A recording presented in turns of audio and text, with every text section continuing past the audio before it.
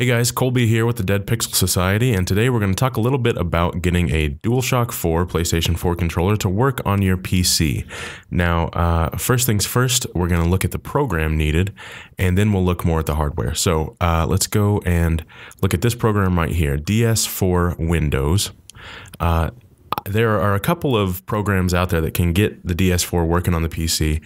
They all basically act as wrappers to get the input transmitted by the DualShock 4 to work as X input, which is basically the 360 and Microsoft's basic standard for input for controllers. And that makes it work like a 360 controller emulated, and that way you can use the native bindings and all that. So this is a really useful program. So we'll go ahead, and I've already got this program installed, but all you need to do is download it, and I'll show you the requirements right here. Pretty basic requirements. Mostly it's the Microsoft Net 4.5, which he has put a link to, and you can just download that right from Microsoft. So if you are going to do this wirelessly, you need a Bluetooth dongle of some sort, USB external, 2.1 plus EDR or faster. I like this one right here. This is a SoundBot 4.0, Bluetooth 4.0 dongle.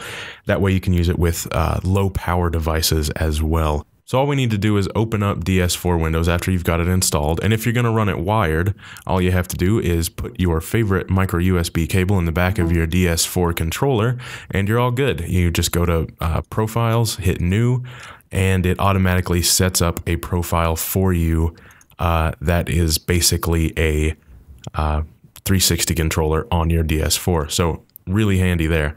A little bit more complicated if you wanted to get it working wirelessly. So we'll go ahead and take the USB cable out. And to get it to work wirelessly, first you have to pair the device with your USB on your Bluetooth on your computer. So to do that, you hold Share and the PS button at the same time until the backlight blinks very rapidly. You see there. You'll know it when you see it. So after that, you're going to go to Control Panel. You're going to go to Add a Device, and it will show up right there in Add a Device. Go to Properties and make sure this box is ticked right here. Drivers for keyboard, okay? Drivers for keyboard and mice. That'll turn this into a Bluetooth peripheral device. And after doing that, it will be paired and it will work right with DS4 Windows, and you can use it wirelessly. But that's about it, guys. Pretty simple, but can be a little bit tricky, so I figured I'd make this video for you. If this helped you set up your controller, go ahead and like the video. It helps us out a lot. And if you'd like to see more content from me or my team, the Dead Pixel Society, go ahead and hit subscribe, and you'll get content delivered to you daily, quality content. This has been Colby with the Dead Pixel Society signing off. Thanks for watching, guys, and have a great day. Thanks.